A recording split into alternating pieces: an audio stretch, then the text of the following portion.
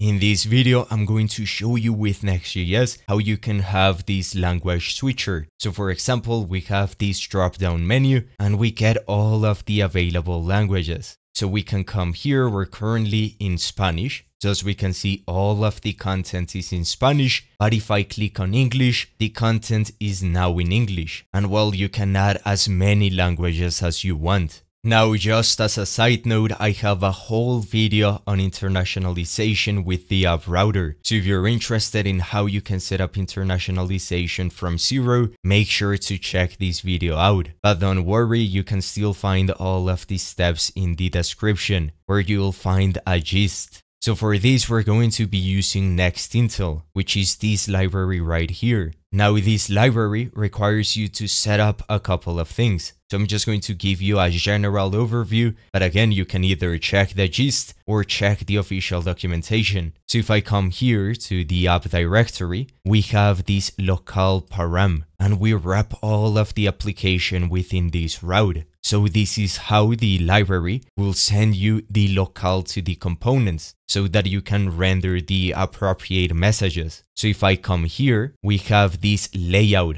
And if I scroll down, we have this root layout and we basically wrap everything within this provider. And then we pass in the messages. So we use the get messages function from next-intl. And then we can also export the generate metadata, which is going to give you that title and the description for this page. So if I come here to my translations, as we can see, we have the title and the description, which map over to these two. We also have this i18n.cs file, which is here in the root, so right beneath source, and here we resolve the imports. So since I only support English and Spanish, well, I reference it from this directory, /messages, and then we have English and we have Spanish. And so with this, we can get the request configuration, we get the params, which are denoted by this one right here. So remember this path. We get the params, we get the locale, which is of type string, and then we check if we support that locale. And if so, if we do not support the locale, we just throw a not found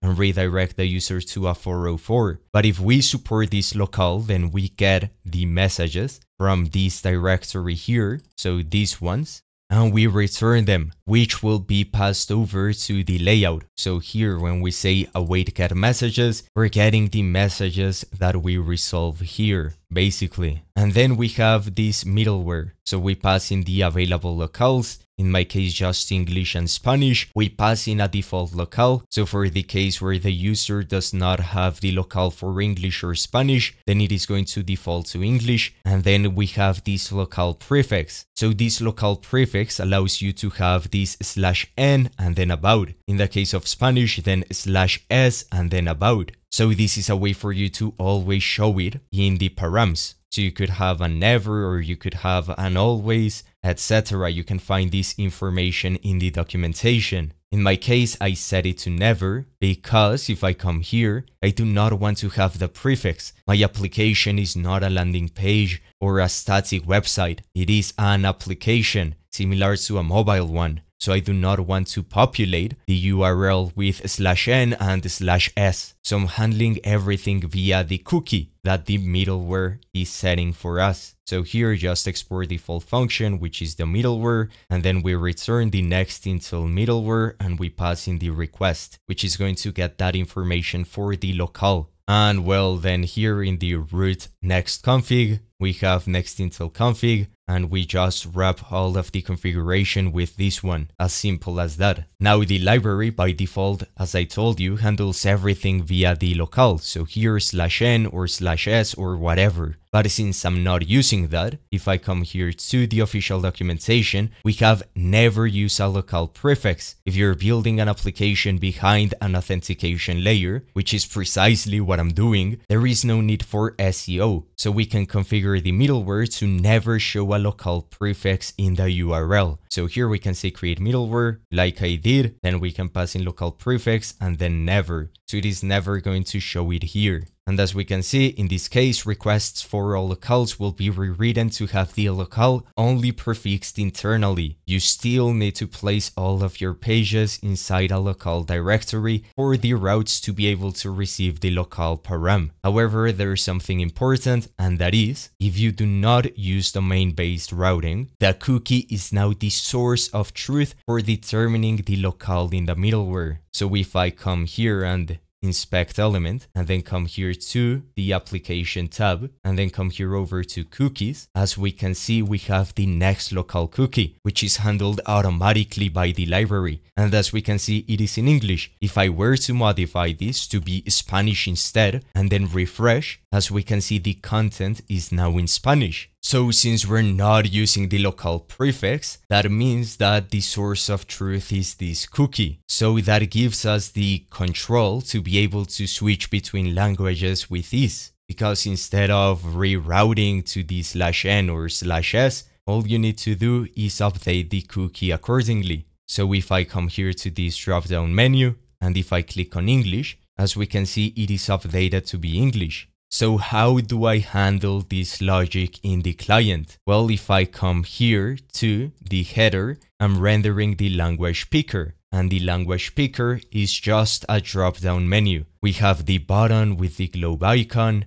and we have the content of the drop-down menu. Now for this, I'm using Radix, especially from i18n, which is Radix but styled, but you can use MUI, Chakra, whatever you want. And then I have the label, language, and then I have the checkbox items. So we have for English and we have for Spanish. And when I click on them, it is simply going to change the cookie. So next locale is equal to the new locale, and then well, the path to be the root, then max age, and then same site lax. And then we use router from next navigation, and then I say router.refresh. And well, this is going to load the messages for this locale, since I believe this library is going to get the messages per request. They are not in the client side, they are all in the server, although I may be mistaken. So make sure to check out the documentation for that. And well, I have the locales defined within this file, so locales, export const locales,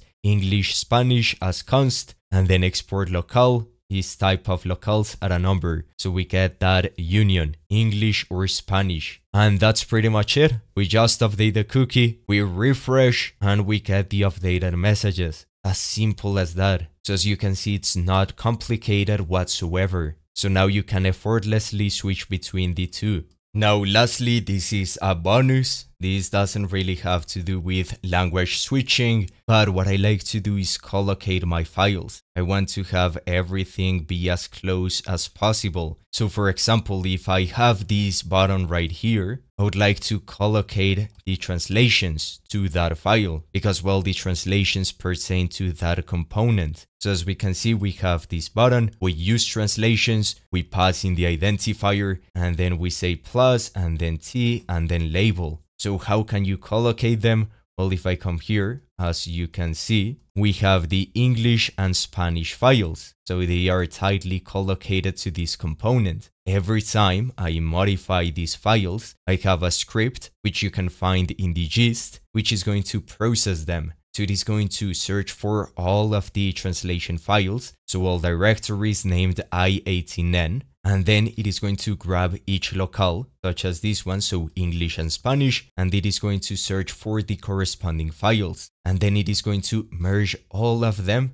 to these root files. So we have messages and then English and Spanish. So every time I modify a file, I run this script. And if I come here to my package.json, I have this i18n merge, and then I pass in tsx, which is a utility to run TypeScript files without emitting the JavaScript files, and then I target scripts and then merge i18n. That way I do not have to modify the root files, which would be very cumbersome. Instead, I can create the i18n directories like this one, allocated to each file, and then they just consume those translations, making it very easy to work with, which I would highly recommend if you're using internationalization. Anyway, this wraps up the video. If you want to see more content like this, make sure to like the video and subscribe. I'll see you in the next one.